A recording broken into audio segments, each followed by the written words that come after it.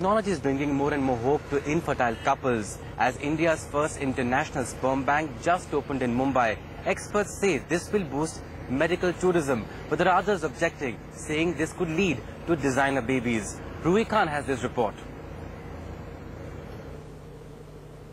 For many couples, it's all about netting the right sperm.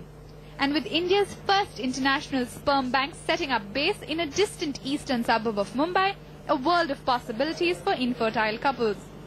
It would mean more donors in a sector that's still low profile, raising standards for donors, and even the introduction of foreign genes to encourage medical tourism. The bank, a part of a Danish franchise, has already opened for business. We are trying to cater to the international population as such. But what does an international sperm bank mean for Indians? Will Indian couples be able to have designer babies? What will tapping foreign gene pools mean for India? The clinic will be giving us the requirement. So we'll never know what sort of recipient he's talking about. So it is between the clinic and the recipient what they want. But then, so far as Cryogenda is concerned, we don't want to encourage a designer baby type of thing. Ordering sperm will soon be just a click away. And if pending legislation is passed in Parliament, safeguards will be in place.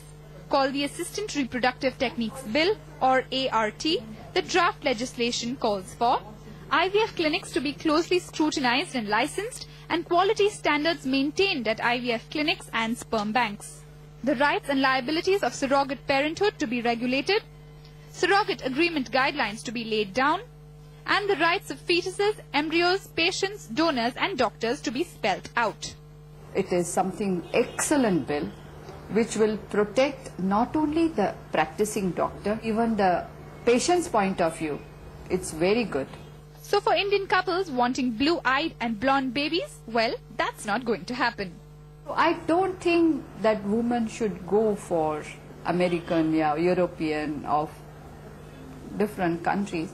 She should take Indian donor, but of her own requirement, where the child born after the donor sperm gets well blended in the family. In a country with almost 15% of its reproductive population suffering from infertility and absolutely no laws governing in vitro fertilization, sperm banks like these that follow international standards are probably the cry of the hour. But the biggest challenge to meet this demand would be to find viable donors. In Mumbai, Ruhi Khan, NDTV.